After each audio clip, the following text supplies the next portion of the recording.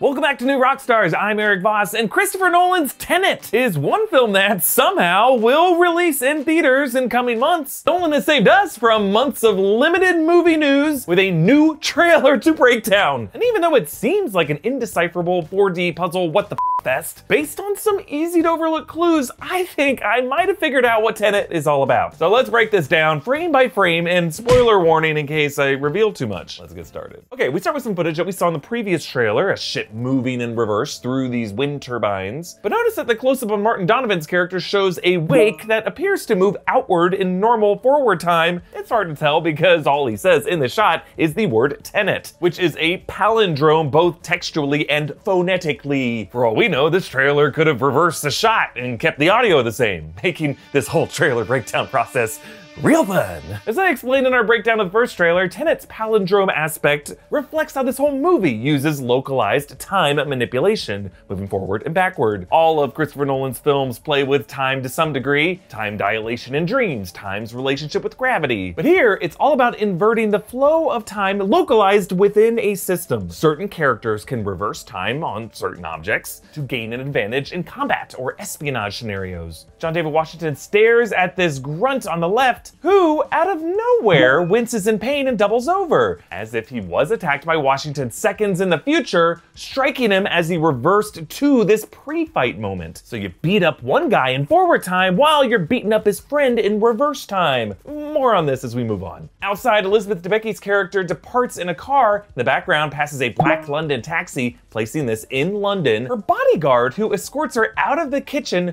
to the car, was also the grunt on the right in the kitchen who fought Washington. And outside, beside Washington, there's a guy on the ground as he watches a car leave. So what's really going on here? Well, I think Washington is trying to intercept Debicki's character, trying to catch her at her departure point from the restaurant. And he fights the guards around her, the guy from outside, back to inside the kitchen. And before I move on, yes, the music throughout this is incredible. It's composed by Ludwig Göransson, who won an Oscar for Black Panther and composed the amazing Mandalorian score. This guy is on fire. Let's move on. The new shot to point out is Washington with Clemence Poessy's technician character. She opens this drawer containing odds and ends. There's lens pieces, rings, hardware. They're all small and able to be held like Nolan's Inception. Now, both of them are wearing these green gloves, and one of these pieces floats up to his gloved hand, which is interesting because this isn't reverse time. If you play it in reverse, the object doesn't drop from gravity and like wobble when it lands. It just kind of back in place. So it seems like gravity itself is being inverted. And right before he summons it up, Washington seems to be pumping something in his hand. Maybe this is something that primes his hand to invert the physics like this, but he needs to wear gloves because if it touches his skin, it can be dangerous. Let's move on. Michael Caine comes back as he does in all Nolan films. He brings up a certain Russian national. Cut to Kenneth Branagh's character, supposedly the antagonist of this film. A close-up in the last trailer showed him holding Debicki's hand, so I'm guessing she could be his wife or his lover, maybe his ex, one of those things. Washington's voiceover says he can communicate with the future, and assuming we're still talking about Branagh here, it seems as if this guy is a rogue figure exploiting this technology to manipulate past events, and that makes him obviously dangerous and must be stopped by more altruistic time manipulator agents. Now, this mysterious concrete chamber shows up again and again. Aaron Taylor Johnson's gonna be in this movie, and he shows up here as this soldier in the beret. He faces some threat coming out of this circular door. This room is bathed in red light, though notice on the reflection on the floor, coming from the other side of the glass, suggests that that side is lit in blue. Keep this color coding in mind as we look at a clue that shows up in the next section that explains what all this is. Now, Robert Pattinson seems to be playing the newcomer partner to Washington, and they clarify that this is not a tropey time travel movie, but rather one about what they call inversion. And again, there seems to be some tricky editing here. Washington is leaning forward when Pattinson asks about time travel, but when we cut to Washington's angle, he's sitting back in his chair when he starts to lean forward to correct him. So again, we just can't really trust any of the sequencing here. The technician and Washington, they're both still wearing the gloves as they demo reverse firing a bullet, catching a bullet. They open the chamber to catch the casing. He re-aims the gun. He catches the bullet from the target. The bullet goes back in the shell, which is now back in the magazine. But the most important detail of the trailer is this dry erase board. Its equations aren't just random set decoration. That equation is actually part one of the Maxwell equation with a diagram of what's called Maxwell's demon. What? Okay, these relate to the second law of thermodynamics and a physics concept that's called entropy. Entropy is, well, in the loosest sense, the measure of general disorder in the universe, the infinity for particles to chaotically drift apart from each other. But in physics, more specifically, it's the amount of unavailable thermal energy in a closed system that can be converted to mechanical work. So if you remember from your high school physics, the second law of thermodynamics states that the total entropy can never decrease. Entropy is a constant in our universe. It always increases toward a thermodynamic equilibrium. So we see Maxwell's equation that kind of sums this all up. du equals TdS minus PdV means that internal energy, U, changes based on entropy, S, and volume, V. But beneath this gives us a visual depiction. Shows Maxwell's thought experiment of two closed systems, one with red particles and one with blue particles, and a little demon underneath who can magically violate the second law of thermodynamics and entropy to open a door between these systems, which allows the red and the blue particles to mix. If this were possible, theoretically, natural constants like the natural disorder of the universe or time would no longer be fixed on perpetually increasing axes, but reversible. This whole chamber in the movie is Maxwell's demon thought experiment. One side red, the other side blue. They're a bridge between parallel realities in which time is moving in opposite directions. The circular portal in the middle is the demon door that allows travelers from one side to interfere with the other system, reverse the motion of the bodies, maybe cross over weapons or vehicles that move in this reverse vector. This demon door appears to be heavily guarded, which makes sense. You don't want people crossing over. But if someone knows what they're doing, like Branagh's character, they could break through and wreak havoc on the causality of the other side's history. Maybe this is why they have to wear oxygen masks when they cross over. They need the air they breathe to be from their home system, since particles behave differently on the other side. They need to be able to regulate the air intake so that it doesn't screw up the flow of oxygen into their own bloodstream. Look, I know this is confusing, but I'm sure Nolan's script will explain it all more clearly than I am currently doing. But in shouted exposition over and over again throughout all the action. Yeah, you know, some of these details are tough to spot, blend in seamlessly with the background, kind of like a, what the heck is this? A sleek front pocket wallet like the Ridge. Thanks to the Ridge for sponsoring this video. The Ridge wallet is light and sleek and industrial. It's designed to fit in your front pocket, unlike those bulky 90s style back pocket wallets that give you a big ass. This one is their titanium black design. It's smooth, it's minimalist, blends in seamlessly, and that titanium. And hey folks, when you go out for essentials these days, just take the minimal essentials with you to make for quick, hassle-free transactions, right? The Ridge wallet comes in over 30 styles and colors, including carbon fiber and burnt titanium. It holds up to 12 cards and still has room for cash, assuming you still use those dusty old greenbacks. Every Ridge wallet comes with a lifetime guarantee, and they'll let you test drive it for 45 days and send it back for a full refund if you don't love it. It's got 30,000 5-star reviews, so they're doing something right. They also have great backpacks and travel bags with RFID blocking pockets and optional device charging batteries. Father's Day's coming up in June, and the Ridge wallet would make a great gift for pops. Ridge wallets are chainsaw proof, so when dad trips in the garage, he doesn't have to worry about a touch-up on that vasectomy. Oh boy! Get 10% off today with free worldwide shipping and returns by going to ridge.com/newrockstars. That's ridge.com/newrockstars and use the code newrockstars. Find the link in the video's description. All right, here, the painting behind Pattinson has a similar artistic style as the works of Francis Bacon, a painter that Christopher Nolan is obsessed with. He actually pulled out a big book of Bacon when talking about Heath Ledger's face paint design in The Dark Knight. Bacon's work expresses an existentialist, bleak outlook of figures destabilizing into their raw components, a very entropy-influenced idea, or, you know, maybe it's just hotel wall art. I wrote your comment for you. Washington drives a boat out to this big yacht. Earlier, we saw him in a different vessel with no overhang.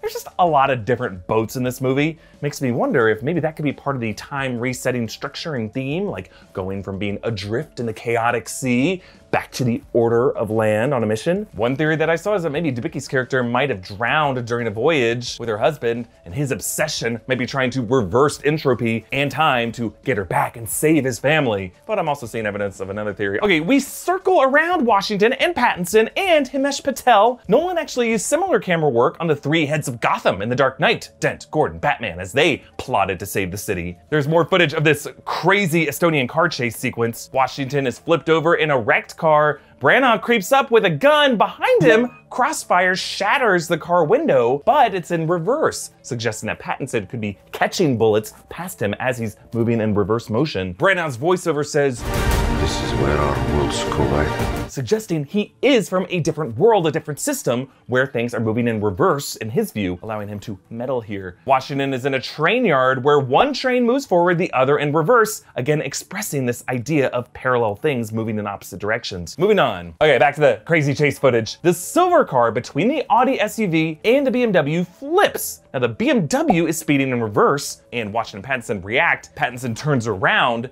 suggesting they are the ones in the Beamer, reversing. Then the silver car flips back into normal drive, swerving back from that Audi SUV, which has a dent on its side, suggesting that moments earlier it deliberately bumped into that silver car, tried to slam it into Washington and Pattinson. From their point of view, the car flips in the opposite flow of time than from the Audi's point of view. And they look over to see a Mercedes to their right, reversing just as they are, with its back door opening up to try to intercept the Audi. I think they're on the same side. On to the next part. So now, a version of Pattinson and a version of Washington are on different sides of this Maxwell system chamber. On Pattinson's side, you can see a red marker on the floor. On Washington's, a blue reflection. So clearly these are the red and blue chambers of that thought experiment. I also pointed out in the last trailer, fun detail here, in one angle, Pattinson's hair is messy. Immediately after, on the other side, it is neatly combed. So we may be looking at the midpoint of the movie's palindrome here. On Pattinson's side, he's on the other side of the fight, hair messed up, about to reverse to its comb state. Those bullet holes were caused by Washington's struggle with the soldier, which he's about to go through after that soldier comes through the demon door on the other side. And these bullet holes were the focus of the very first teaser that Nolan released in theaters, and they were surrounded by wisps of smoke and vapor that appeared to be moving in reverse. Perhaps these holes are a key to the plot. The holes would allow air particles from one side to interfere with the entropy of the other side. Washington and Pattinson's mission could be to patch those holes, both these here and other bigger scary Branagh-size holes. And I love how as the bullet holes reverse back into the gun here, Göransson's score includes a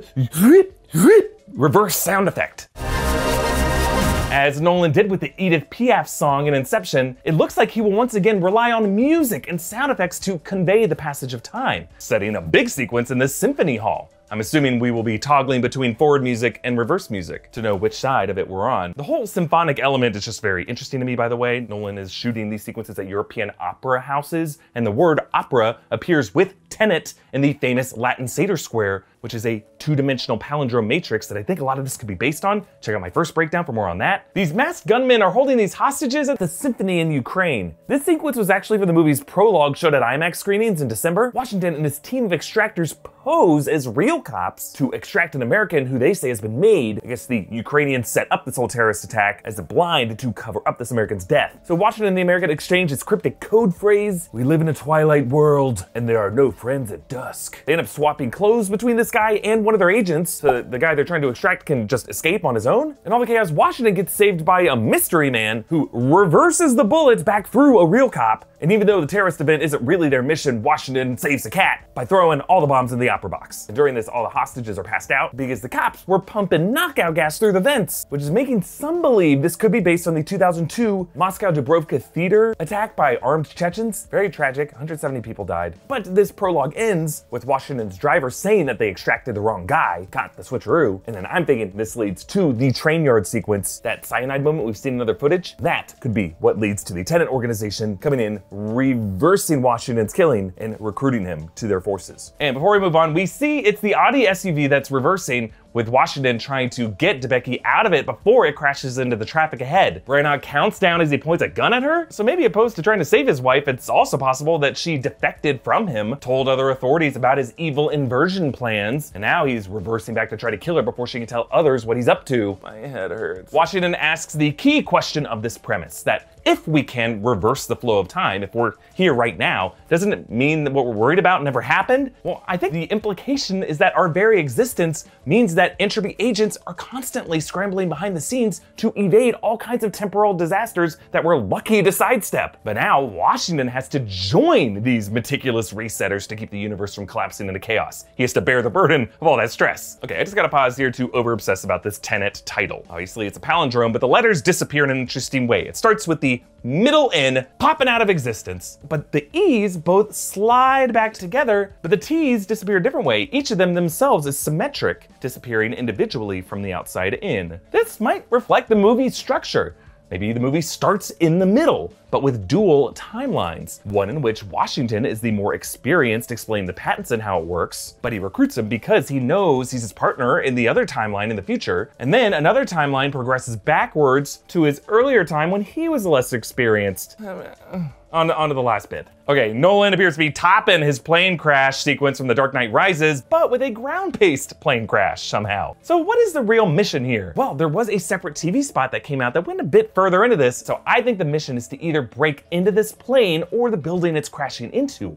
Washington and Pattinson are disguising as SWAT with a body in a body bag that might be Patel, sneaking inverted in time past firefighters onto that plane before it crashes into the building, maybe so that all three of them could get onto that plane and hijack it and fly it somewhere else. And finally, these end titles could not be clearer about this movie opening in theaters. The whole theatrical cinematic experience is very, very important to directors like Christopher Nolan. They're not into streaming. And while it's still a bit unclear about the exact release date, it looks like the studio is still hoping for a July release as planned. We will see. But comment down below with your theories. Also, spend the shutdown period by watching along to classic films and breaking them down with us on our official Discord server by becoming a patron at patreon.com/newrockstars. Follow me on Instagram and Twitter at EA Voss. Follow New Rockstars and subscribe for breakdowns of everything you love. Thanks for watching. Bye.